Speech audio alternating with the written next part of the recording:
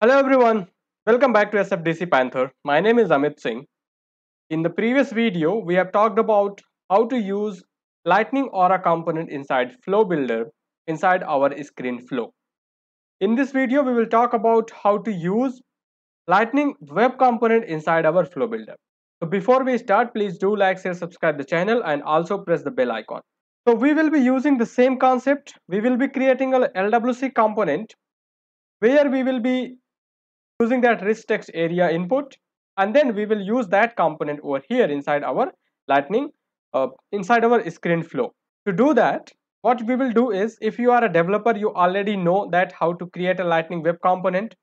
If you are an admin, what you need to do is you need to install the VS Code. There are some set of steps that you need to perform. I will give you the link in the description so that you can perform those steps, and then you can just come back here into the VS Code to create the Lightning Web component. So to create a Lightning Web component, what you have to do is just use Control Shift P if you are in Windows, and Command Shift P if you are in your Mac window, and then click on this Create Lightning Web component. If you don't see that, you need to search for LWC. You will find Create Lightning Web component. Select that and then give the name here. You can say that rich text area component, and then hit enter. It will ask you the location, select that, and it will run some sort of command and it will create a component for you. Okay, this is rich text area component. Then here what we have to do is, you just need to click on this JavaScript file and then go to this meta XML file. First thing, make sure that this is exposed is set to true so that you can use this component in your lightning app builders as well as in your flows. And then what you have to do is just give the master label. Okay, and then for master label, what you will say is, we will say it is going to be the rich text area component, and this is the value which we will be able to see in our flow. And then we can also put the description if you want to. If you don't want to put the description, you can just leave as it is. So I'll just go ahead and put the description, and I will give the name same, which is giving this that rich text area component. Up to here we have exposed, but still our component is not available in the flows. To do that, what you have to do is you have to use a target. Okay, so we'll say that LWC hyphen target. These are the shortcut I'm getting. I'm using a extension, that is why I'm getting, and that extension is Salesforce LWC short keys.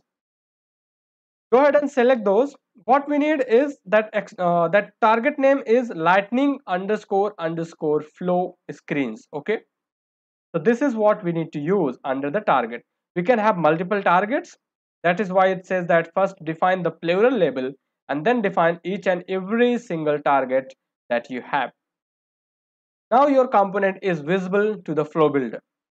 Next thing what you need to do is go to this HTML file.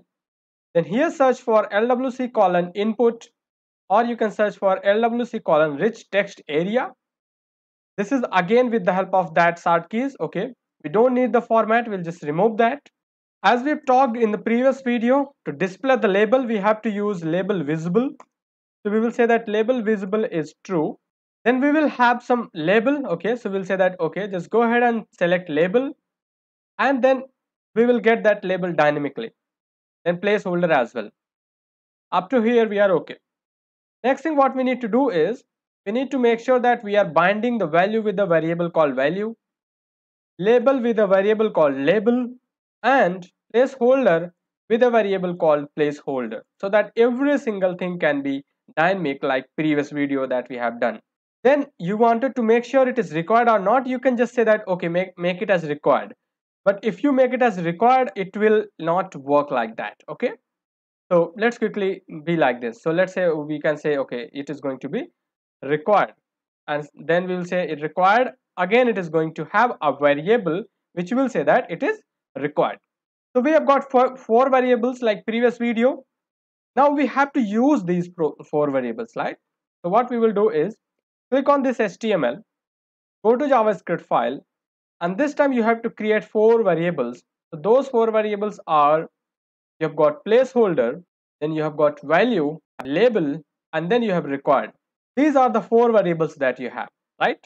But again, if you wanted to take the input and you wanted to send the value from your component to the lightning web component, from your lightning web component to the screen flow, what you have to do is you have to make these variable at the rate API annotatable. So if you make these at the rate API, that means these are the public variables that can be accessible outside of this component. When you use API, you have to import the API on the top in the import statement. Okay. Again, you have make these variable as a public, but still these variables are not visible.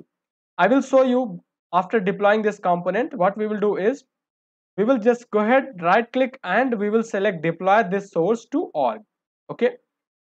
After deploying this, I will show you that we are able to see the component, but we are not able to see these values even after making these values as a public. So as you can see here, I have just deployed my component, which is rich text area component. Get back to the flow which we have created in the previous video. We are going to use the same flow. So what we will do is, after refreshing this flow, okay, we will edit that screen flow. This is our opportunity. So we'll say that, okay, add this opportunity screen flow. Or what we can do is, we can add one more screen if you want. So just go ahead and click on this plus and say screen. And label, we will say that rich text LWC. And here what we will find is, we will find our component, which is our custom component. You can see here, this is what we have given as a description. Description, not master label. This is rich text area component. Okay. And we can say that, okay, LWC rich text, and then click on done. Then what you need to do is just go ahead and click on save as, select a new version and click on save. Because we have activated the previous version, so we will not be able to make the changes there. Now if you want to test this, you can just go ahead quickly, debug this, and even before that debug is opening, if you try to edit this and you try to select this component, there is nothing. You see here, there is no variable which is saying that, okay, take the input from me. Okay, so we'll say, okay, there is nothing. Now here what we will do is, we'll just run it, and you can find here, let's say quickly put anything for the values we don't need to save. Okay, because there is a mediator screen, so record will not be created. Click on next. You can see here, this is how your okay, it is saying that compose text, whatever we have given, okay, the label it is giving us, but we haven't given anything. You can see here, this rest text area along with the images, which is working fine. Okay, so our rich text area is working fine, but what we have to do is we have to get those values, and if say that anything whatever we are putting, whatever the value we are putting, we will not be able to see that value. You see here, output is null, input is nothing in this screen which says that rich text area. Okay, so now what we will do is, we will get back to our VS code, then we will get back to our metadata, and here what we have to do is, we have to tell our component that these are some variables that you can take from the user whenever the component is used in our Lightning app builder or in our flows. So for that we will use LWC design attribute. Select that. You can see here what is say the target configs. The target config, you can define multiple configs, config into one single config. Then tell the name of your target, where you wanted to take the input. We wanted to take the input, there are 4 inputs. Okay, then your name, this name must be matched with the name that you have given over here. So if it is a placeholder, give the placeholder, type is text, default is nothing. Okay, label, you can say that enter the placeholder. Okay, similarly we will be having our value. Okay, so we'll say that this is the value, type is going to be of string, there is no default value, and label we will say that pass the value, or we'll say that this will be used to accept the value from flow and give the value from LWC. So I have given say that this value will be used to accept the value from flow and vice versa. Then we have one more which is saying label, so it is again going to be a type of string. Okay, and label say that enter the rich text label. Okay, then we have one thing which says that required. Okay, so we'll say that it is a required, type is going to be boolean, default let's make it as true, then label we will say that either required or not. So these are the four variables that we have exposed, and these variables are the same that we have created with the help of @API. If we make any variable without API and try to use here under target configuration, we will get the error. Now after making those changes, just go ahead and deploy the change.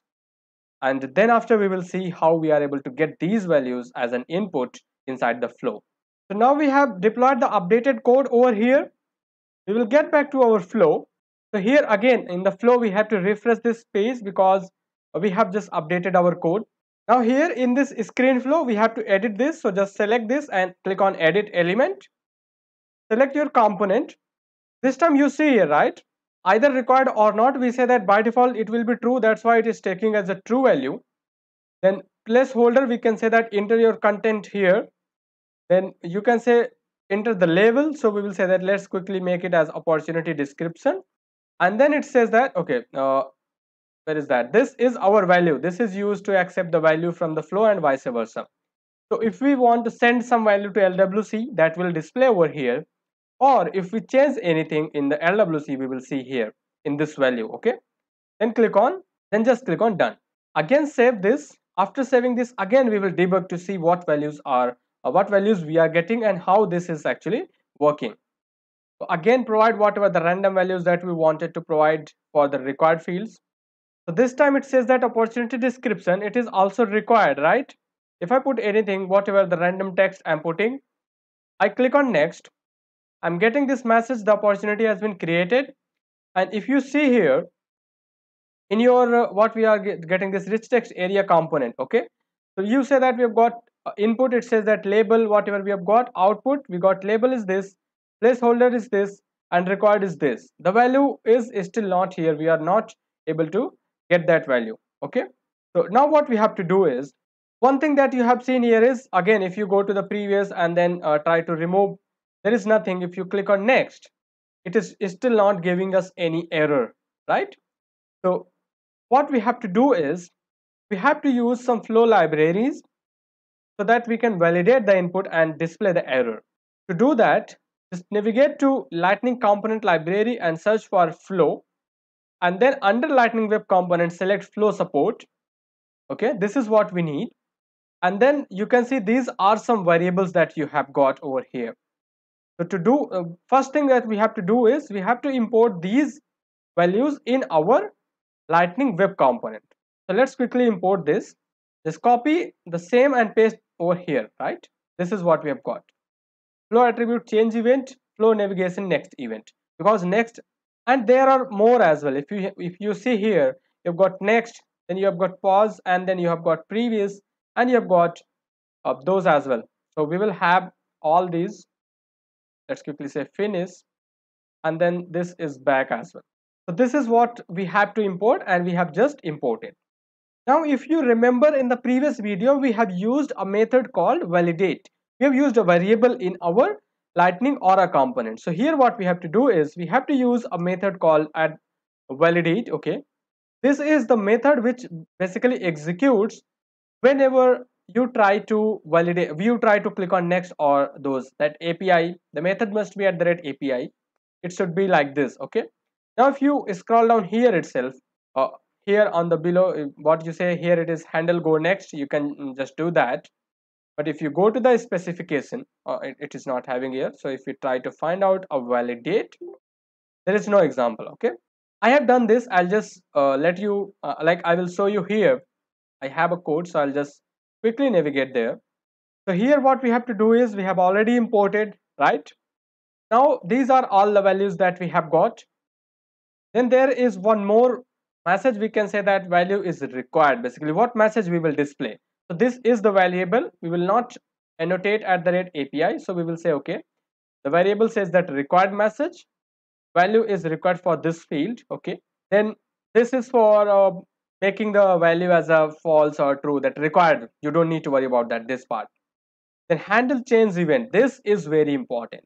Why this is important? Because whenever you are putting anything, we must need to assign that value to the value attribute that we have created.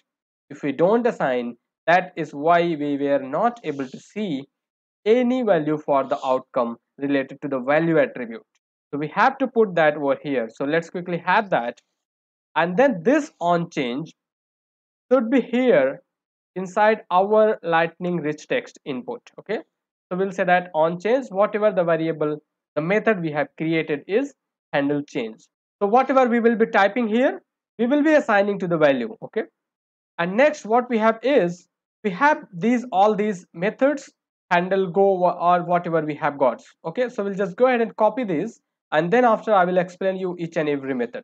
So what we have here is, we have all these method at the rate API, handle go next, handle go finish. So what actually we are doing is, we are dispatching these events, right? Flow, pause, next, finish, and back. So whenever we are clicking on those, these methods are basically listening those events, and then we are just dispatching whatever the event we have got from here, whatever we have imported, right? So we have got those. We don't need to worry about these. Even if you want to remove these, you can just go ahead and remove. This is something advanced level, we'll talk in later videos. We need to check this validation, right? So what we have is this validate method, which is API provided by Salesforce Flow. Then we have another method which says that if this is true, that means is values is true. Okay, if that method returns true, then we need to send that the valid is true. Otherwise what we will return is the same thing that we have returned in the previous video, is valid, and our error message. That is what. And this validate what is does is, it says that if there is nothing in the value, it says that this dot validity is false. Okay, okay, this is something that we have to say here. We will say, okay, validity, there is one more variable that we will create. It is going to be say that our input is not valid, and then what we are checking is, if there is nothing in this value, then make that as a false and then return it. Okay, by default we will say it is true, because that is what we are doing. If no value, then make it as false, otherwise make it as true. Let's quickly say here, and then we have to deploy this. This time what will happen, we will see the required message, we will see the value as an outcome, and we will be able to use that value as outcome. And in the meantime it is deploying, we can just go there, modify our component, this rich text, this flow, we will add one here screen element, and we will say that output from rich text area. And then here what we will have is, we will have a display text, and then this display text will display whatever the output is. So from where we will find is, we have got the flow which says that, okay, rich text LWC. Okay, and then what we need is, we need value from there, so we will select value, and this is what we need, and then we will go ahead and click on done. Now we have got that screen. We will just go ahead and save this, because there is nothing else we need to modify here in the flow. Now you have done. Let's see if our deployment has been completed. Yes, it is. So what we have to do is, come back here and modify this. Sorry, not modify, we have to debug this. So provide the values to the first screen, then click on next. You got the second screen, try to click on next. You got this error, right? We are saying this value is required for the field. Then we will say that, okay, this is simple text, and then we will have some styling as well. We'll say that style 1 or 2 or whatever we want. This is what we are getting here. Now if you click on next, we have one screen which will display the outcome. You can see here, we are able to display the outcome whatever we are getting from there. And as soon as I click on next, the record will be created, that opportunity record. I don't want to get that record to be created. Now here on the right hand side, if you see this flow has been started, first screen says that opportunity information we don't need. Second screen says that, okay, you have got rich text LWC, you have given these as an input, and that component has given you these as an outcome, as an output, and you also have implemented that required variables as well. Okay, and then if you click, you get that error, not you get that record created. This is it for this video on seeing how to use lightning web component inside your flows. There could be various scenarios where you might use you might use LWC inside flow. Some of them we will talk in the coming video. Thank you for your time, and in the next video we will talk about how to display the path element inside our lightning flow.